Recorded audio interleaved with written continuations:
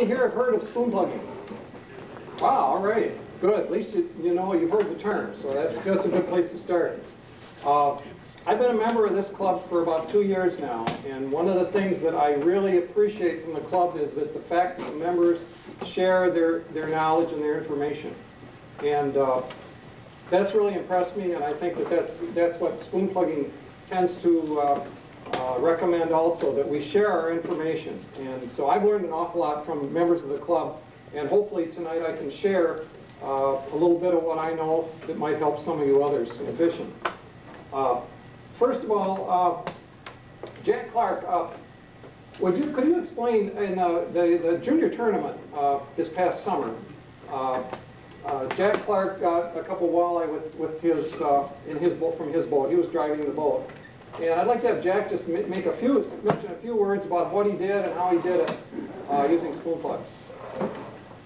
Well, I was just out from the ramp there. There's a bar that runs out, and down the side there's a 12-foot brake line on it. And I had my grandson in there. He's good with the spoon plug on because we troll the river all the time. And what I do is I tighten up the drag enough on so that he has to pull the line out so it doesn't free spool on him. And we trolled that 12-foot brake line with a 100. I think we were using 100 at that time, and I just watched his rod, and when his rods would start bumping the bottom, and I just move out a little bit and then come back. And he caught the first one right off the end of that bar. We made a couple more passes on it, and I said, well, let's go try something else. So we took off, tried something else, and he said, Grandpa, let's go back where we caught the first fish, which, you know what, these kids are out of this world. I says, okay, let's go back.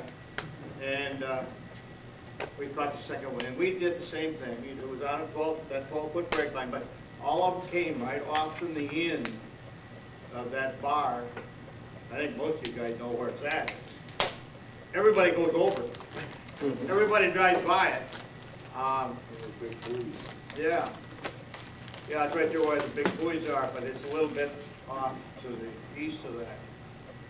But let me tell you this. He runs wire. I had him running wire on Muskegon Lake because we were fishing for, I decided to go after some northerns a little deeper.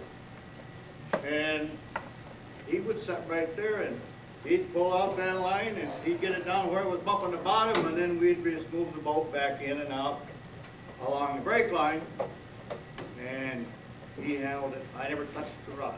How old is your grandson? He was 9 years old today. Good for him. That's great. And you know what? In the Grand River, it's awesome. You can go out there and catch 5 or 6 bass in spoon plugs by just trolling the holes. And I let him read the depth finder. I said, okay, now are you going down the hill or are you coming up the hill? And he'll go along and he'll start following the brake line. So it's amazing what they can do. Of course, it's a tiller, and it's not a big boat.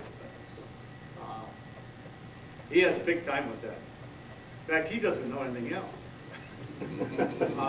But he does, and of course that was a big thing for him.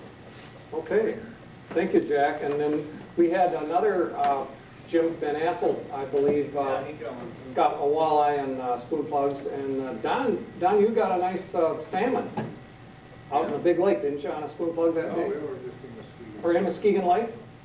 Got a nice salmon there. So they do catch all fish, basically. And what I wanted to try to do is to allow you to understand what, how much this Buck Perry's material permeates fishing today.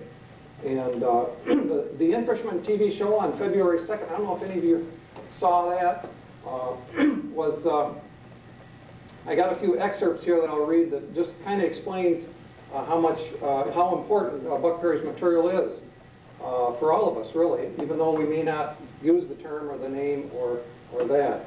Of course, Al Linder started In-Fisherman, and he started out as a spoon plugger, and And his material and the in-fish material still has the foundation of Buck Perry's material in it. This is some excerpts from the TV show. Excuse me. When you start talking about classic fishing theory, the most fundamental of all theories in fishing is structure fishing theory as Buck Perry introduced it in the late 1950s and early 60s. And that idea, the structure fishing idea, was not only revolutionary for its time, it's revolutionary today. It is fundamental to everything that every fisherman does, whether you are fishing for largemouth bass, muskies, or other species. Perry expressed his unique fishing concepts in his book, Spoonplugging, which was copyrighted in 1965 and is still available today. Perry was the first to talk about structure, defining it as a portion of the bottom of a body of water that was decidedly different from the surrounding area. So a bar, for example, is structure.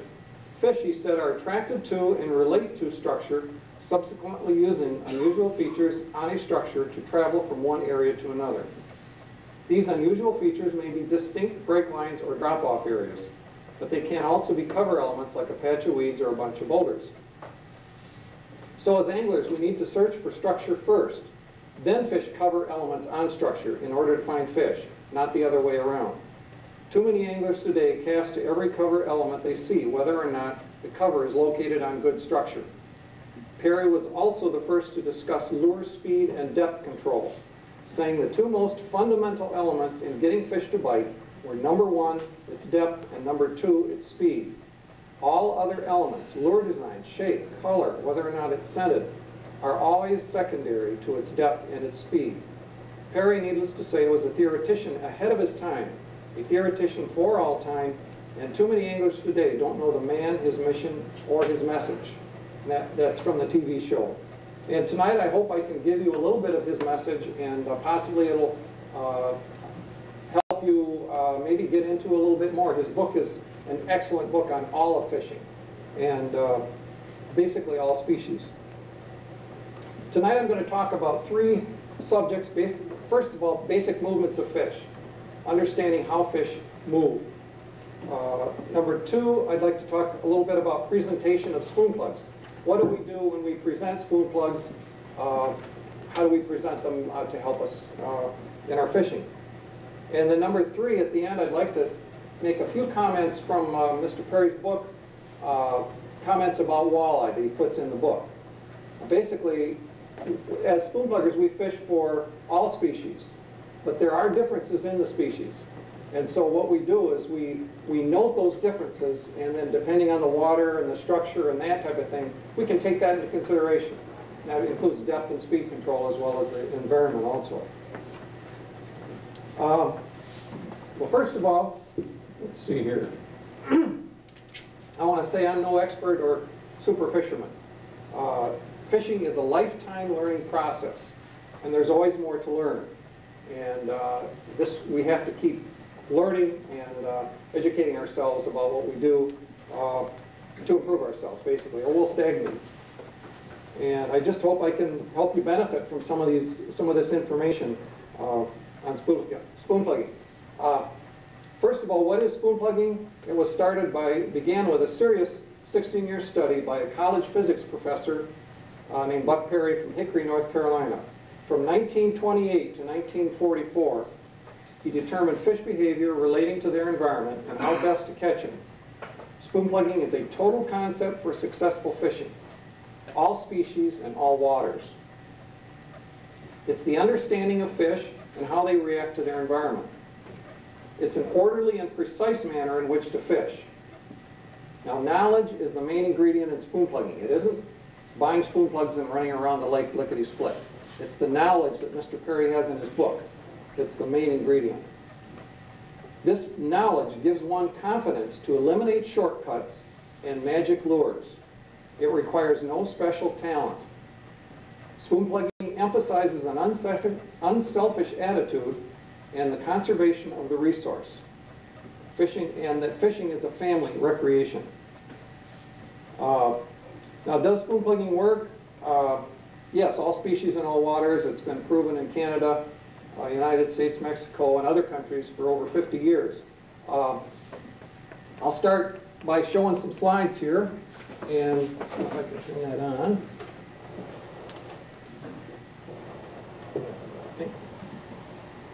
we go. What are we after? Basically all kinds of fish.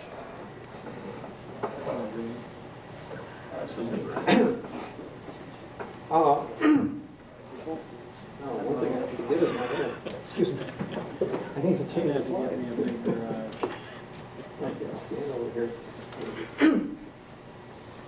We, of course, enjoy pike, and we're after big fish.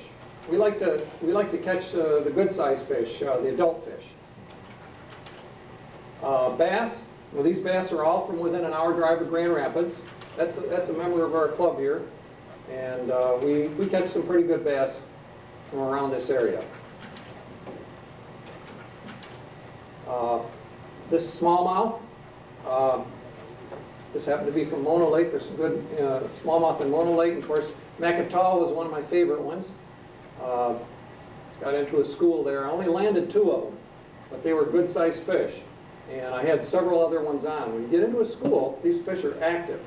And you got to get a process in which you can present lures to them in a hurry. Walleye. Of course, you guys are interested in this, and we are too. We enjoy catching walleye just like as any other species. This was a 9-pound walleye caught out of Mono Lake at the 5-foot weed line, running at 250 spoon plug, which goes 6 to 9 feet. Oh no, I'm sorry, it was a 400 spoon plug, which goes 4 to 6 feet. He's running at the 5-foot, the base of the break line. He was running about 6 to 7 miles an hour in the middle of the day. And he caught this fish. So they can be. That doesn't mean that that's the only way you catch them, but they can be caught in other ways. And that's, we were checking our depths and speeds. And so sometimes in darker waters, the higher speeds are very important. This one was a 6.5 pounder out of Reed's Lake. It hadn't got very many walleyes in it, but once in a while I happen to cross one. Coho salmon. Now, all of these fish weren't caught on spoon plugs. We use the knowledge of Buck Perry in controlling our depth and speed to catch these fish. We can use jump lures, jigs, whatever. But we do use spoon plugs a lot. It's our basic tool. But that doesn't mean that all fish we catch are on spoon plugs. King salmon. Steelhead right out of the Grand River downtown. Catfish, caught a lot of catfish. One of our club members, how big was that catfish that Bob Hunt caught this past summer on the Grand River? About 20 pounds, 18? 20 pounds. About 20 pounds. Caught it on an artificial spoon plug, and just a humongous fish. And more fun catching. We love to catch big fish. This is from Hickory, North Carolina. This is not from around the air, but that's a monster striper. Muskie, this is caught caught up in the Intermediate Lake area. And this one was also caught in Intermediate Lake. That was a 36-pounder. Biggest fish I've ever had in my bowl. White bass, lots of fun. You get into a school of white bass and they're all over the place. They're fun. Drum, out of the Grand River. Macatawa has a bunch of drum in it. And they're fun to catch. We have a ball with them. And they'll hit an artificial lure. Most people don't realize that. Basically, it's depth and speed. Now, they won't always... You all know that. So, most people will take a look at... They won't think that they will, but they do. And here's another one that'll hit an artificial lure. That was out of the Holland Channel. And notice there's the 700 spoon plug right in his mouth there. I caught him on wire line in about 25, 27 feet of water, bouncing bottom. And my scale went to 25 pounds, and he went past that. I don't know what he was. But I tell you, that was fun. That was a fight that I'll never forget. And kids, you know, that's one thing I think is great about this club here, that they encourage kids. This is my little nephew, my niece's little boy. I think he's about 6. And you can, the nice thing about the spoon plugging equipment is you can take the trolling rod and they can brace that right up against the side of the boat. And you put them on fish. You control the boat. And they just have a ball. The kids go wild. They just love it. And my daughter started at 5 years old. She was catching 10-pound pike. And I think I spoiled her, really, because now she doesn't want to go unless I can guarantee her fish. I don't always do that. But kids love it. Kids love it.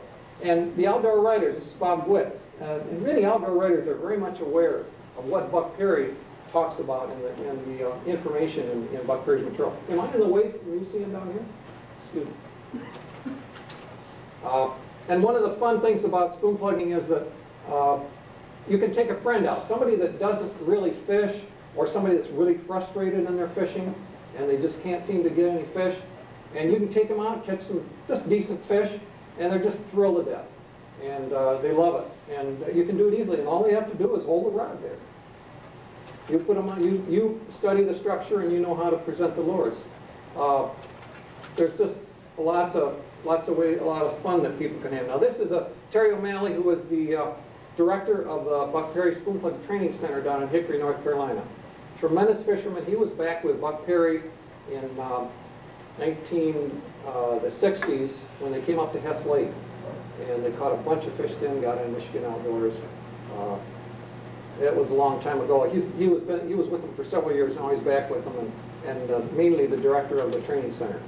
This is another instructor from Indiana, John Bales, excellent fisherman, really knows his structure and structure fishing. This is the plaque, and it's located at the Freshwater Fishing Hall of Fame in Hayward, Wisconsin. This is the highest honor that they give. This plaque was made out for Buck Perry. So he's right up with the top of them. This is Mr. Perry himself. This was in Chattanooga, Tennessee recently, a couple of years ago. He's 86 years old now, and he still runs Buck's Baits down in Hickory, North Carolina, and he is the editor of the National Spoonplugger newsletter still. He writes, it's the only publication he still writes for. And it's an excellent publication. There's a lot of good information in there. On the back of this, I got some handouts up here. One on the spoon plugging basic guideline, and one for basic movements. On the back of that one is an application if you're interested in getting the publication. It's once every other month, and if you are getting into spoon plugging, it's a really excellent publication. This is the basic guideline. And let's see if I have a pointer. Excuse me. Let's see if I get it. I have a pointer in here somewhere. I think it's in the bag. Or where's that? Oh no, I got it. Gee. Now, I can pointer that I can use here. So basically, this guideline is spoon plugging in a nutshell. And if people could take that guideline and try to understand it and study it, they can improve their fishing. There's no question about that. It's how fish react to the environment. That's the first subject we're going to talk about, is the basic movement of fish. Now, the knowledge of Buck Perry is, there are 8 areas of knowledge, 8 areas of study, whatever you call it.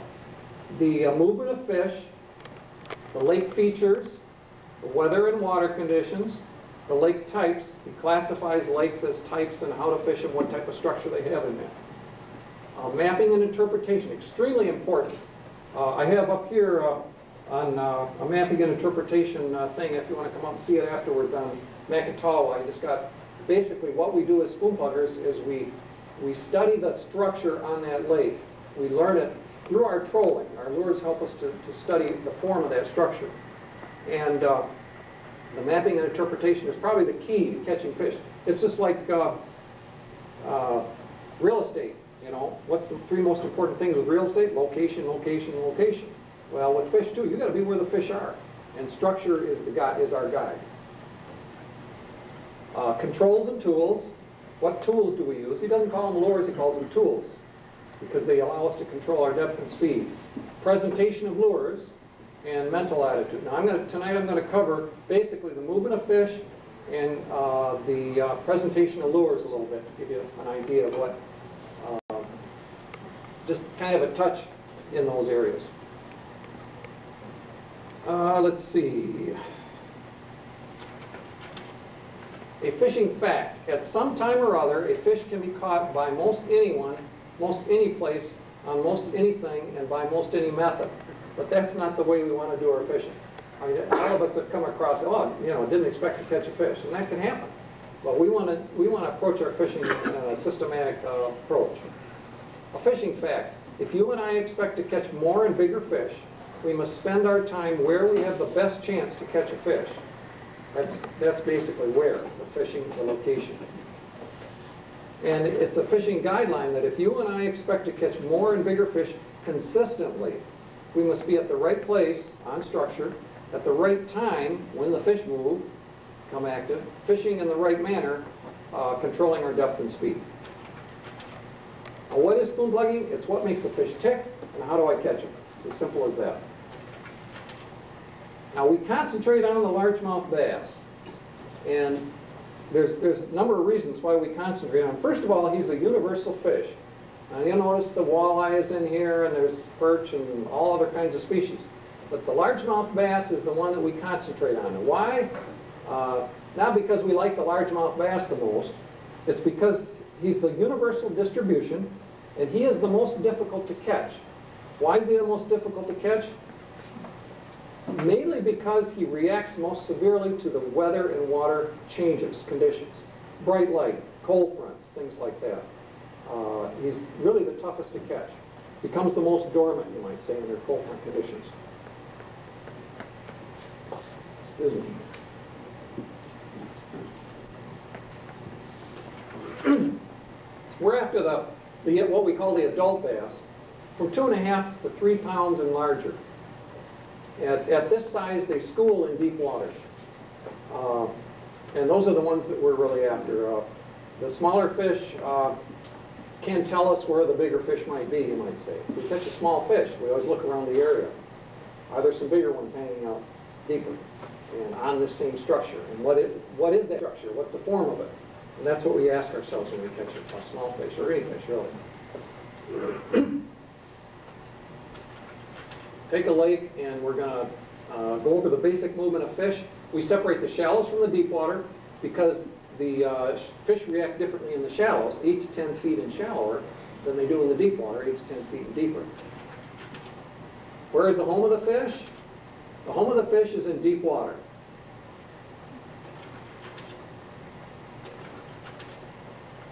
Now we place the, basically maybe I better go through that a little bit. The home of the fish is the deep water, basically because we call this a sanctuary, and the sanctuary is a stable condition for them. And normally that's 30, 35 feet or deeper. That can vary with the species, it can vary with the clarity of the water, it can vary with a lot of things. The clearer the water, the deeper the sanctuary of the fish. They become active once or twice on a normal fishing day, and once more often in the wintertime, once in the middle of the day, in the summertime more often earlier in the morning and later in the afternoon or evening. A couple of items on basic movements. First of all, deer have pathways for daily movements. Sometimes they'll go on those pathways all the way, sometimes they'll go half the way, sometimes they don't even get out of their yarding area. Fish are the same way. They react to their environment, they have pathways, they go by structure. They're the same way. And another thing that maybe we can try to understand animals in their environment and their natural environment. Predator-prey relationships.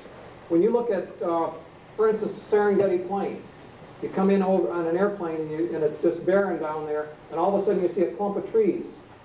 And you see an airplane's flying in, and you see the clump of trees. And all around that clump of trees is a bunch of grazing animals.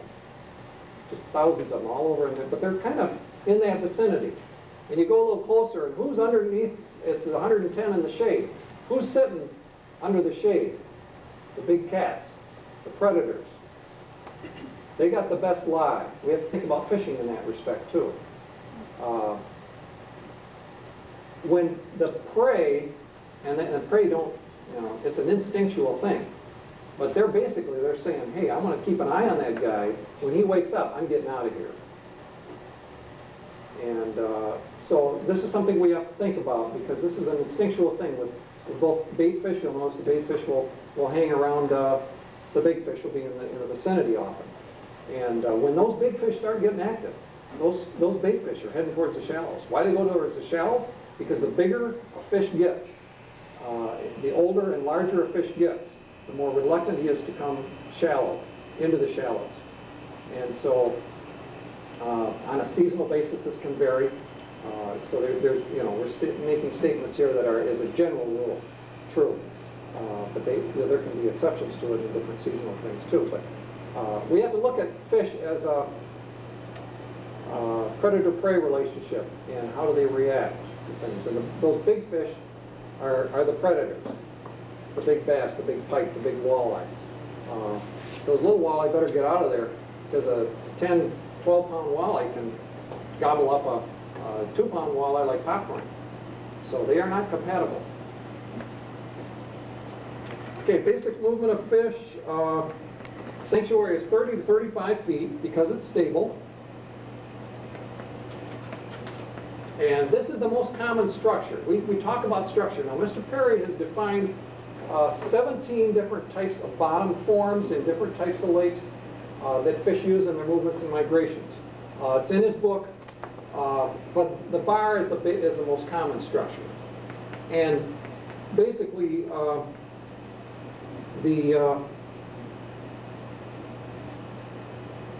there's, like I said, there's 17 of them. This is the bar. But when we look at a structure, basically, it extends out into the deep water, and this is just an example. Bars don't always look like that. This is one that most of them don't look like that, but this is a common form, you might say. Basically, it's a change in the bottom that extends out to the deep water, and it ends. And then the deep water is just a big bowl. Basically, there's no form to it. And so this is the most common structure. And when we talk about basic fish movements, they're in the deep water, and then they say they start to become active. The fish will move to what we call a contact point, right there. That contact point is where the bar starts, basically. And that's the first thing the fish see from the deep water. And it's a light change. They can see the bottom's a little bit shallower in that area, and all around it's the same depth. They see the tip of that bar because there's a light change there. So that's what they can see. That's what they can go to. And they become active. They move up. Now, on an excellent day, they might move up into 8 to 10 feet. Now, normally, that movement is very rare when a school of adult fish moves into 8 to 10 feet. Weather conditions have to be excellent. And I'm not going to get into all the weather situation here because I don't have time, but basically when these fish, say they go, the school of adult fish comes to the 8 to 10 foot level, the small fish are going to precede them into the shallows. So fish are in the shallows, and there are a few of the big fish will go into the shallows. Why do the small fish go in the shallows? Because they're going to get eaten if they don't, basically. Now, we call this a hot spot. People are catching fish in the shallows. A lot of people don't think about, maybe if they're catching fish in here, turning around and looking, well, maybe I ought to go just a few feet deeper, or go out a little bit, or look, if I knew what the form of that structure was. If I could look in the water and say, right down there is the tip of that bar, I better make a cast over there. That might make a difference. Then, in a short period of time, they're back in the sanctuary. The activity is over. And I think all of you are aware of when you get into fish, into walleye, all of a sudden there's bang, bang, bang, bang. There's a bunch of fish all at once. That's an activity. That's a movement period. They know if they're in a huge lake, 15 feet here, or how the fish move on weeds, basically. Put the fish in the sanctuary. The fish become active. They move up to the base of the weed line. Some fish will move up the weed line and into the weeds, a few of the bigger fish and the smaller fish. We look at the base of the weed line as the area where we want to concentrate our efforts. Now, they can move along that base of the weed line. But generally, they will contact that weed line at the tip of the point, tip of the bar, tip of the weeds. And so those tips are what we have to concentrate on. Again, we call it a hot spot. They're catching fish in the shallows. Don't forget to check the base of that weed line. How do we fish a lake like this? We've got a shallow lake. It's all choked with weeds and maybe a couple small areas where there's some open area. Where's the home of the fish? Well, it's not in 35 feet because you don't have 35 feet. It's under the weeds. Say these areas are clear, maybe 10, 11 feet deep, a couple small clear areas. When the fish become active, the adult fish will move to the edge of the weeds. Now, in most cases, this is a casting situation. And we cast as well as troll. We don't just do the trolling, we cast too. And in fact, we catch most of our fish casting when we get into schools. But if it's large, you can maybe troll it, but this is what we do in a lake that's clogged with weeds like that. The main basic thing we have to remember is that the home of the fish is deep water. That's extremely important. Okay, I'm going to, excuse me here, I'm going to move the slides, if I can here, to lower presentation.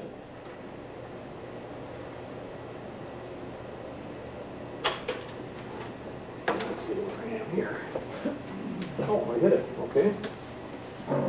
Did that go down? Or? It was up, wasn't it? Oh, that must be the slide. Do it again. There we go. Yeah, great, thanks. Presentation of lures. There's two ways we can present lures. Basically, either cast or troll. There's a lot of different forms of it, but we can either cast or troll. Really, we need to do both to cover all situations. If we just say, I like to troll, you know, well, there's a lot of situations that casting is the best to do, and vice versa. So both casting and trolling is what we do routinely to contact and to arrive at the fish. Trolling is our teacher. Because we're structure fishermen, and we concentrate on learning the bottom of the lake, each individual structure. We actually draw maps up here. Little pencil drawings of what we have fished. And there's an example here on Lake Nakatoff. If you'd like to come up and see it afterwards. But we do that because it puts in our mind the form that's underneath the water. There's a lot, you can draw your graph, can draw pictures and everything, but until you are on the water and you can look over there and say, I need to cast right there, it's difficult to know where you are on the structure. And so what we try to do is, every time we fish a structure, we try to at least in our mind draw it, maybe not on the water, maybe after we get back home, but get a form of what's on the bottom. The lures help us do that. They're a great tool in helping us to map. Casting, we make our best catches casting. If we locate us, by trolling, we locate fish. Once you hit a fish, if you continue trolling, you're wasting a lot of time because you're making a turn and you're coming back and you're doing this and that. If you can anchor your boat and cast, you're right on. But you have to control the depth and speed of your lure too. That's part of it. Let's see. These are our basic tools. We first call them spoon plugs. They are bottom bumping, free running lures. There's a lot of crankbait. It's a crankbait, basically. There's a lot of crankbaits out there. These are the tools that Mr. Perry designed because they do a specific job. Now, there's a lot of other tools that you can use for trolling and bumping the bottom and things like that if you want to. There's nothing wrong with that. These are extremely accurate. Each one of these, there's a series of 7. Each one goes to a specified depth and stays there no matter how fast you go. From 1.5 miles an hour up to 10 or more miles an hour. They will stay there. And if you want to double the depth, this one goes 2 to 4, 4 to 6, 6 to 9, 9 to 12, 12 to 15, 15 to 20, and 20 to 25. Now, I defy anybody to take that 20 to 25 and try to run 10 miles an hour. You aren't going to do it. But in the shallow water, you can. And the shallower you go, the more active the fish are, as a general rule. When they go down deeper, the water's colder, they're more dormant, they're harder to catch, probably more live bait situation. Those are the things we have to take into consideration in any way we go. But anyway, these are the tools that we use. And they are extremely accurate. We can tune them to the inch if we want to as we're trolling along. We want to strain the water from the shallow to the deep in a precise and orderly manner. First of all, we learn structure, then we locate fish. Let's see. This is a bar here. And again, on our presentation, we want to separate the shallows from the deep, because the fish react differently in the shallows than they do in the deep. We're going to start with our presentation of lures. We're going to take our tool, and the lure isn't the only tool. We use a special rod, line, and reel. And the reason we do that is to get the feel. I've got a trolling rod up here you can take a look at. Real stiff line, solid glass, short 4.5 foot rod. We use this to get the feel of the bottom. And the feel of the bottom is very important in this instance right here. What we're doing is we're taking this section of shoreline. Is there anything here that might have fish? We're looking at it for the first time.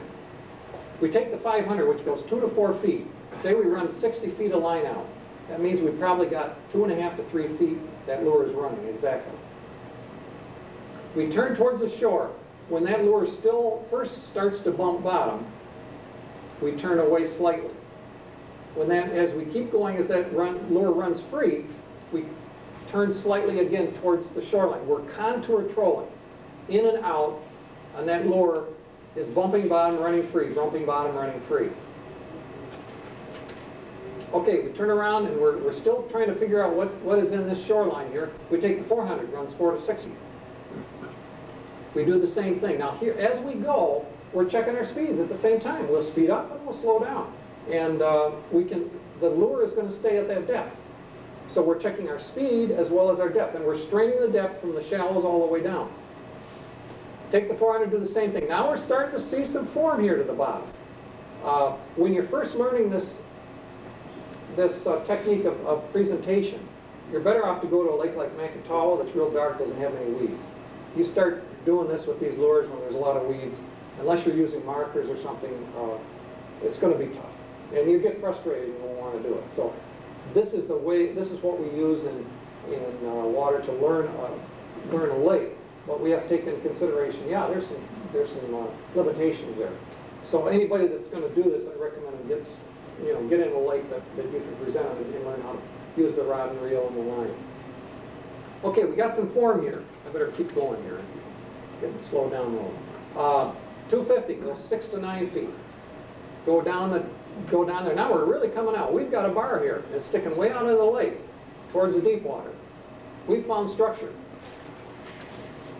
This is from a top view. What have we done so far? We've covered the shallows, and now we got out towards the deep water. Now here's where the shallows differ from the deep water. We've got a structure leading to the deep water, and we don't have to go all the way over here and here to fish that now. We got down to 8 to 10 feet. The fish are reacting differently. We want to fish just this area, this structure, or the pathway that those fish make from the deep water to the shallow water. So we take a 200 lure. That 200 lure goes from 9 to 12 feet. And we do what we call straight line passes. We run over that structure, bumping bottom. We feel it. We know whether it's sand. We know whether it's gravel. We know whether it's muck. Of course, we want a harder bottom if at all possible. Fish relate more to hard bottom than they do to a soft, mucky bottom. And most bars are harder than the surrounding areas, as a general rule, in the way the structure is laid out. But we go across it, we turn around, we come back, we bump a couple times. We may want to go down the side, bump a couple times, come out here, bump a couple times across here. We want to cover that whole pathway. And at the same time, again, we change our speeds. If those fish are real active, and there's a school of adult fish up there, and they're chasing minnows around lickety-split, they aren't going to see my plastic worm down there. They're going to hit something moving. They're active. And so the reverse of that is if they're real dormant, they aren't going to see my spoon plug, or they aren't going to be able to catch up with it. And so we got to check both fast and slow speeds. Anyway, we're trolling now. We're trying to cover this, and we take the 100 lure out. Do the same thing with it. It goes on 12 to 15 feet. We covered this structure down to 15 feet. And in the shallows, to 8 to 10 feet, we've covered all this water. And then in the deeper than that, we covered just the bottom, basically. The fish relate to the bottom more in the deeper water than they do in the shallow water, basically. How do we do a weed line? Basically, we stack up the weed line. Again, this is a little tougher, but we use markers. I got a sample of kind of markers we like. Well, it's a nice marker here. Buck does have those available. There's other kinds of markers that are good too. I don't like to use a lot of them. I use maybe one, maybe two at the most, and then concentrate in that area. You don't want to lay them all over and get in the way of other fishermen. If you're fishing one spot, hey, throw a marker out and then fish around it and get out of it. But the markers are very helpful because they help you picture what's down there. But on a point of a weed bar, yeah, use some markers, help you in your trolling pass. Now say we've covered this down to the 100, and then we stop and say, well, we fished that now. Is that really true?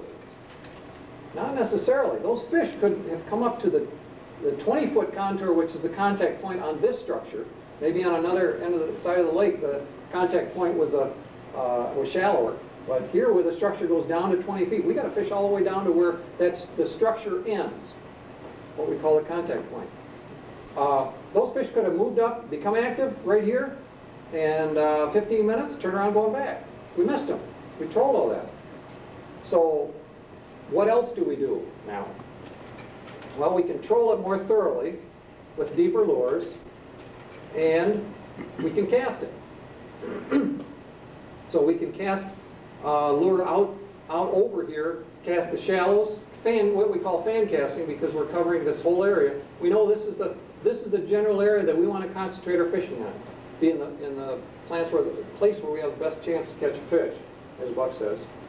And so we will cast it. We'll cast it with spoon plugs, and we'll cast it with jump lures, a jig.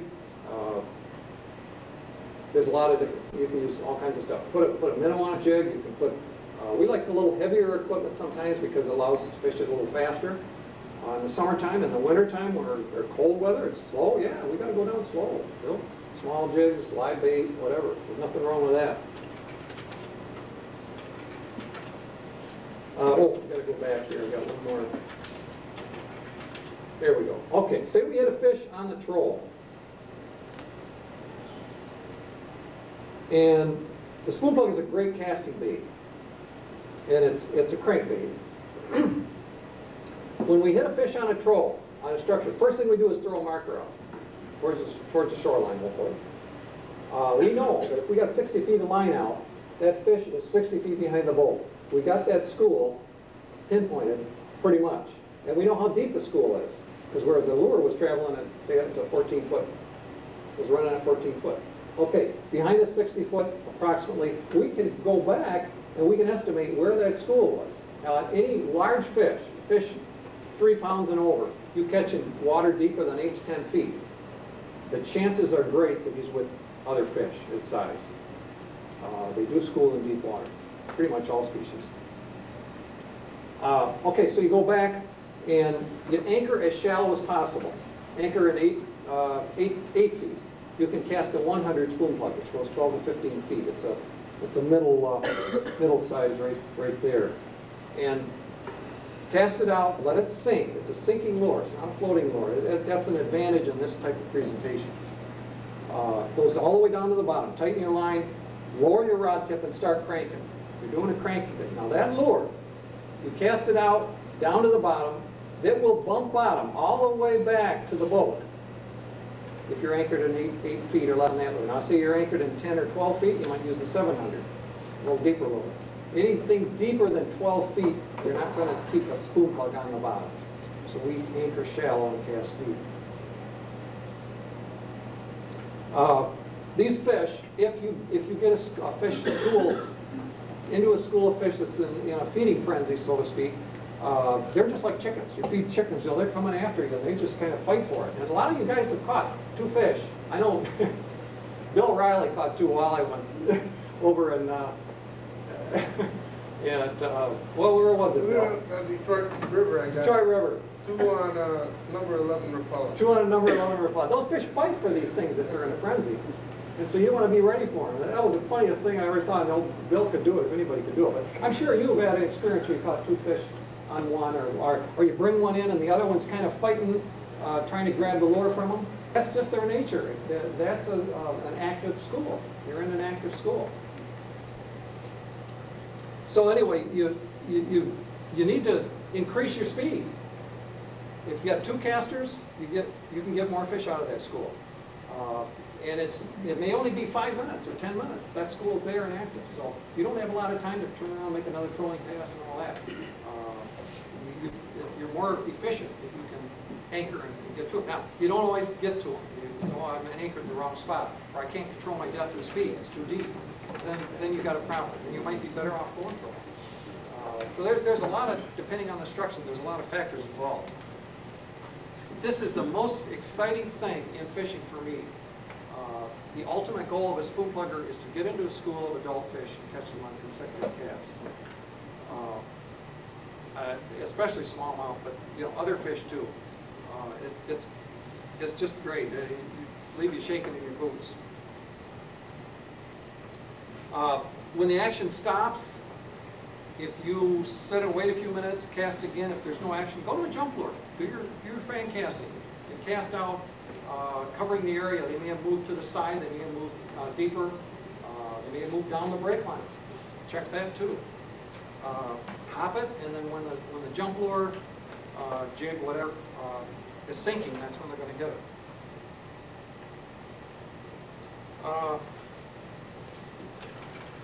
And let's see,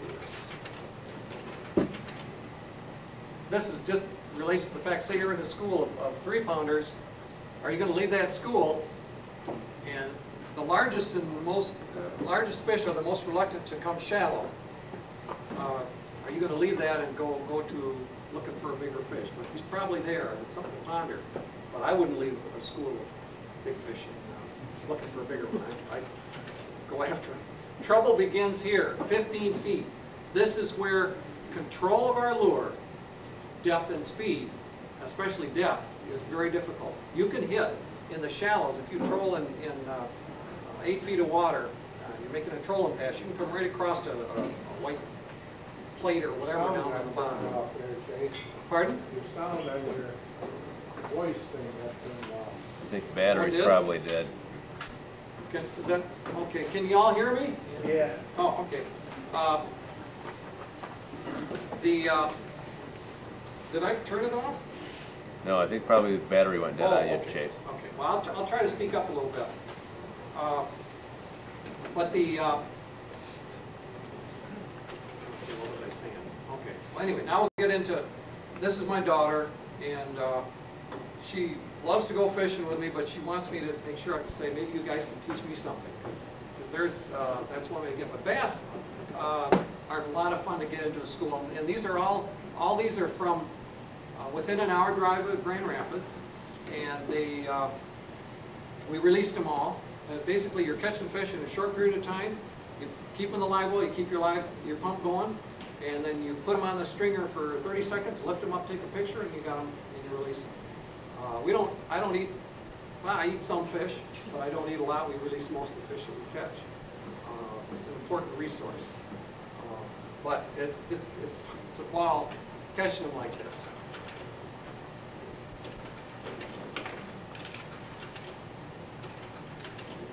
This is from the Grand River downtown. That's Jack Clark over here. And we got into a bunch of catfish. And these were jump lures. These were not spoon plugs, but most of the other ones, we caught a lot of them on spoon plugs. But whatever it takes, whatever the speed is. I did keep one. This fish here is a steelhead. I did keep that. I love to eat steelhead. That's about a 4-pound smallmouth. We got into a school of smallmouth the same afternoon. And those were up to about 10 pounds. 10 pounds worth of 10 pounds. But you're just having a ball. It's really fun. It's really fun. This is Carl Maltz, who is the contributing editor of Fishing Facts magazine. Excellent spoon plugger. We have at Fisherman's Landing, the Lunker Hunters have a spoon plugging network outing, and pretty much all the clubs, the spoon plugging clubs from around the Midwest, join us. We go fishing. We a lot of food and fellowship, and you learn a lot from these guys. You guys are welcome to come down. We have it in the middle of July. I think it's around July 16th, or no, 12th, 13th, something like that this year. You're welcome to join us and see what we do. And we have food and fellowship, just a great time. This is a friend from Alabama, that I met up in Carbondale, Illinois at one of our other outings, and we got some nice fish that weekend. I learned a lot from this guy. He's a good fisherman. It's really, we have a great time. This is some of Mr. Perry's material. Basically, I wouldn't say, I'm going to recommend not to buy Mr. Perry's spoon plugs right away. If you want to get into it, get the green book. I got a sample up here for you to look at it. That's basically what that is the directions for the tools. How to use them, why he uses them, why he presents them in a certain manner. This is an expanded, and I have a sample up here too of this, expanded 9-volume study series that is an expanded of this book, expansion of the book. This is a lifetime learning bunch of material that you can use for a lifetime. I've read this book 10 or 12 times or more. Every time I read it, I get more out of it. And then I go and experience it on the water, and I come back and I read the book again, or read a part of the book or something. It's tremendous what information is in there. It's really hard to believe. Let's see if I had a couple things here that I wanted to, just a few walleye pointers, and then we'll stop. But this is, I took this from Buck Perry's book on spoon plugging, and these are just a couple things that he mentions in his book about walleye. Walleye use structure like all fish. Look for large, deep, rather flat underwater bars and humps in the summertime. 30 to 50 foot depths may be indicated. Work break lines on top and deeper water around these structures. Base break lines can be especially productive. The walleye is normally a slower fish, especially during early season. They are often found in deep, clear, cold water lakes where live bait and slow speeds are indicated.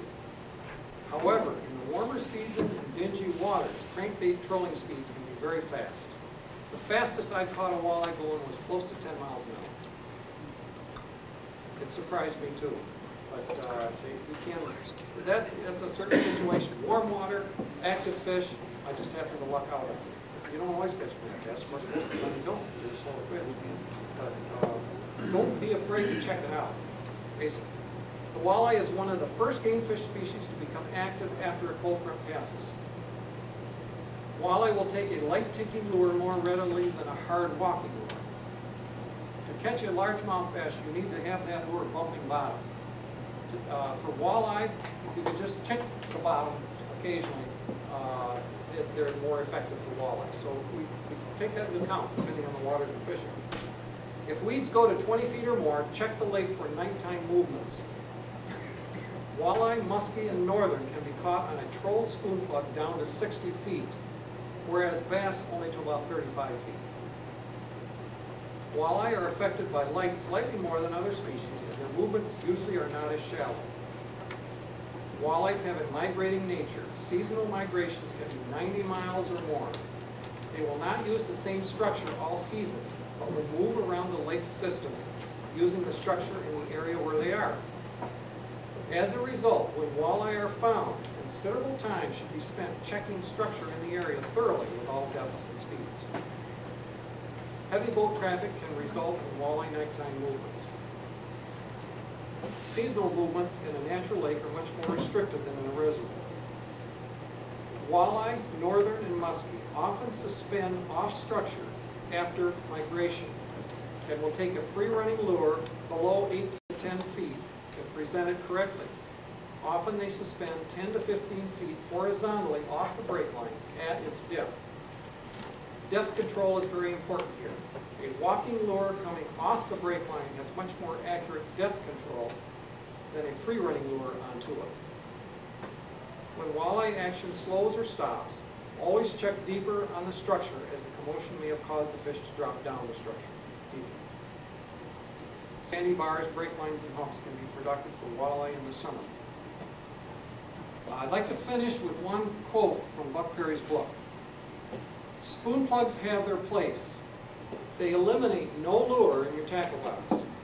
They just make all the others more valuable. That's it. Any questions?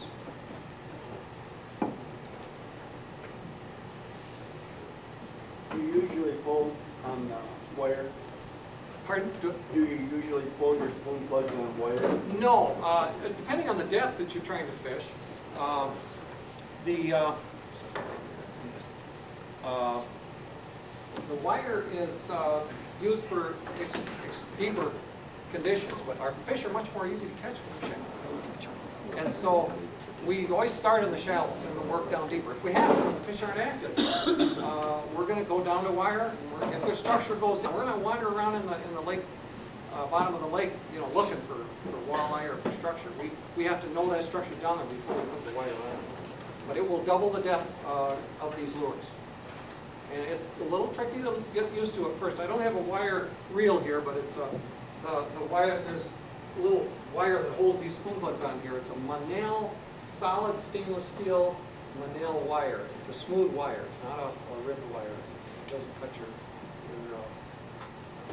ferrules as much, or very much at all, really. But it's a little tough to use. You really need to understand and practice with the monofilament first, and then the wire. But it can be very effective, and for deeper water work, it's great. There's nothing. Even in Lake Michigan we use it. There's nothing out there that you can take a lure without any weight on it and go down to 50 to 60 feet and bump bottom and feel the bottom with wire and a big spoon plugging can. I've only caught fish down to 45 feet in Lake Michigan, but that was a 27-pound king. And when he hit that wire line, I about lost my rod. And they can really sock the wire. You got to be a little careful with it. Yeah. Have you experimented like with fire line? I have. No stretch line? You get the same kind of depth or not? You can get more depth with it. The problem with it is that Mr. Perry has developed in his system that the resistance of the line is part of the system. We use quite a heavy line, 17-pound monofilament. Now, when you increase your speed, the lure dives down deeper, but the resistance of the line pulls it back up, and so you keep your same speed. This is my interpretation of it. Probably he's an engineer and he knows all about that, but this is my understanding of what happens is that it's all, if you put a fire line on and you want to hit 25 feet and just tick the bottom lightly, you want that lure to stay at 25 feet and you want to just tick the bottom. If you put on fire line, it's going to go down, it's going to keep banging and go deeper. If you put on a spoon plug with the proper line and proper depth, you're going to go and you're going to be able to tick bottom. So there's a lot of times that we'll be fishing in a reservoir with a lot of wood on it. We want to hit 18 feet. Right above, tick the tops of that. We'll take the equipment and we know which lure goes down to what depth and how many feet of line out. We'll take it down a few more feet. We can tick the top of that. It's extremely accurate. So you got regular dive charts with these then? Basically what you're using? Dive charts? Well, we're so many feet back to get you down to a certain depth. These right here, 2 to 4 feet. It's in the book. Yeah, it's in the book. Yeah, he's got it in the book. Yeah. But I mean, you go 2 to 4 feet. If you got 60 feet out, it goes 2 feet. If you got 80 feet out, it may go 3 feet. 90 feet out, it may go 3.5 feet. You know, it's that accurate. And then you can change the speed, and that will maintain the depth. So it's really very accurate. Precision trolling that's what that's all about. That book. Buck was the first, one to do the precision trolling, and that's important. That's extremely important. Be able to put your lure right where you want to. Any other questions? All right, if there's no more questions for Chase, thank you very much.